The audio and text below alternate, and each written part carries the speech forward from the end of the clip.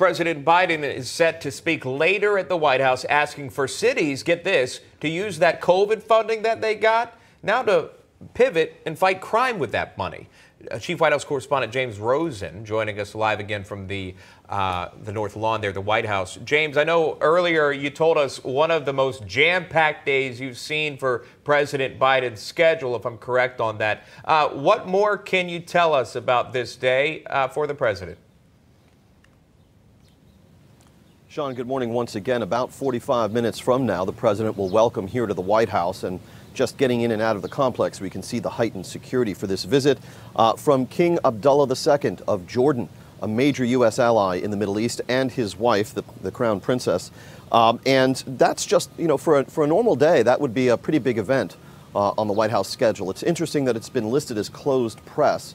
I find it inconceivable that they won't allow a pool spray of a meeting of two such important world leaders, but we will see.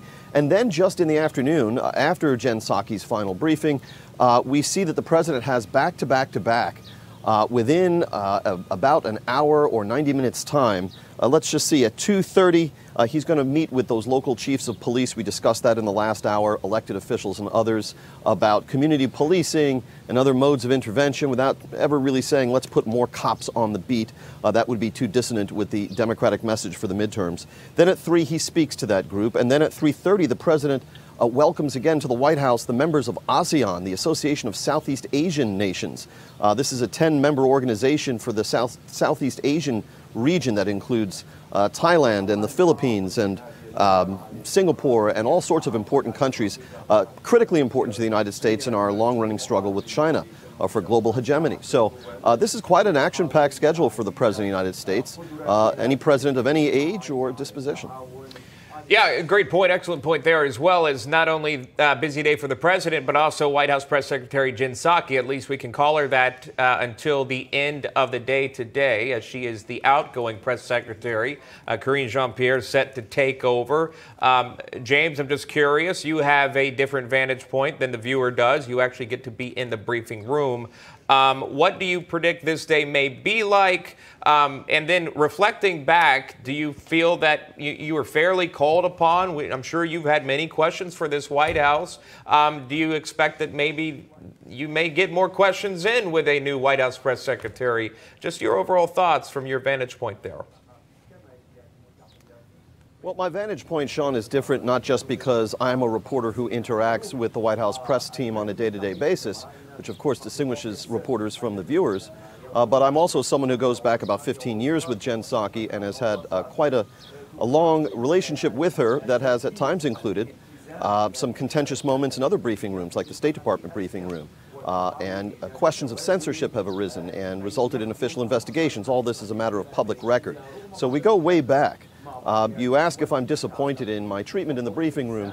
I don't want to stand here on the North Lawn of the White House, a privilege that is, and whine about my treatment in the briefing room.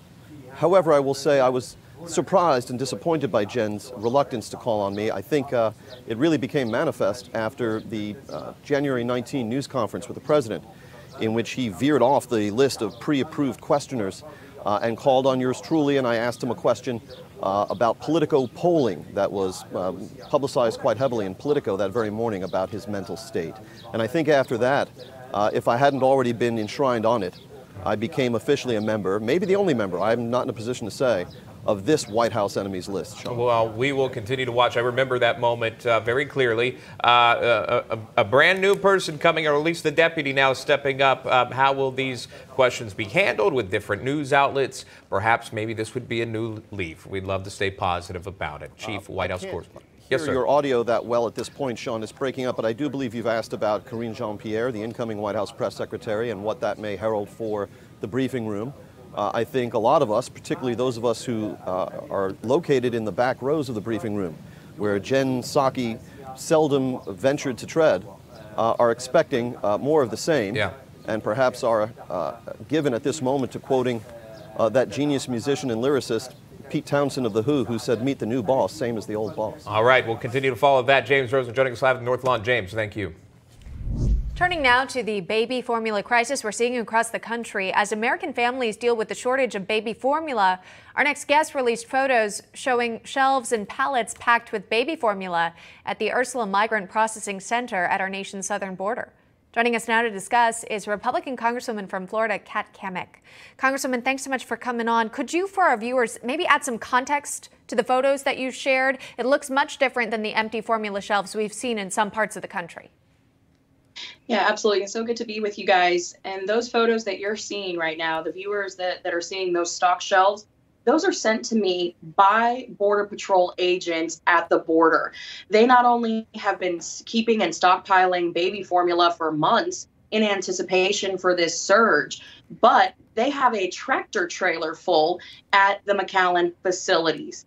This is outrageous. In my own district in Ocala, Florida, you go to the Walmart, the shelves are barren. And this is just another indicator of how this administration, the Biden administration, is putting Americans last. And let's be clear, this isn't an either or. You know, no one's saying that we shouldn't be taking care of the babies at the border, but let's be real. Biden invited them here. They are victims of the trafficker-in-chief's America Last policy. And as a result, you have moms and dads panicking, and we have children, American children around the country that they're getting sick because they're using formula that they're not used to. You can't get the formula that they need for some specialty formulas.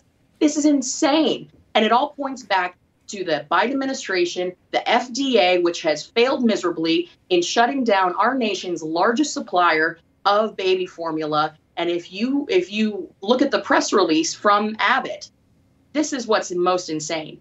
The FDA won't even return their phone calls or their emails to get their facility back online, despite the fact that the FDA and the CDC confirmed this week that the tragic deaths of those infants, there was no connection to the formula that was produced in those facilities.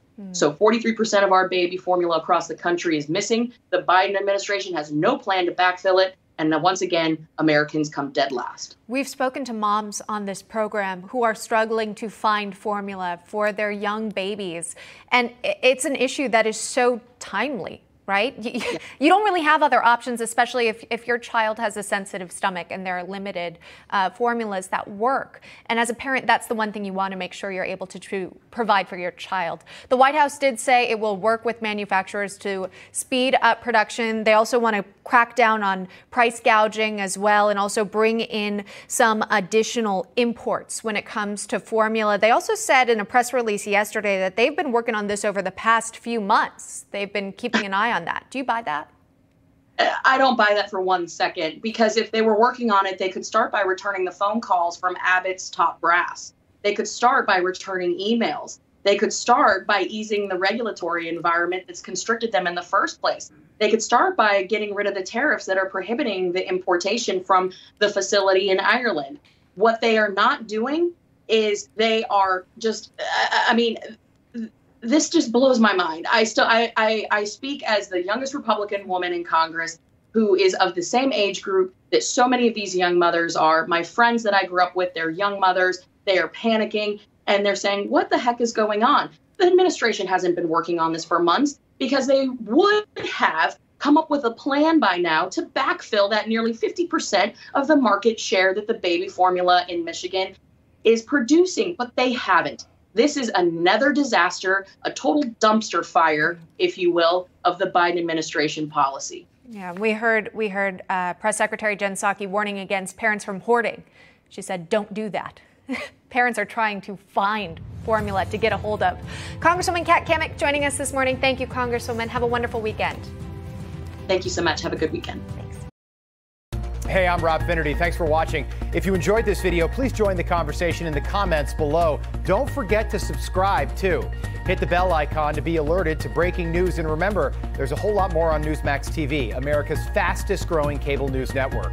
Newsmax TV, we're real news for real people.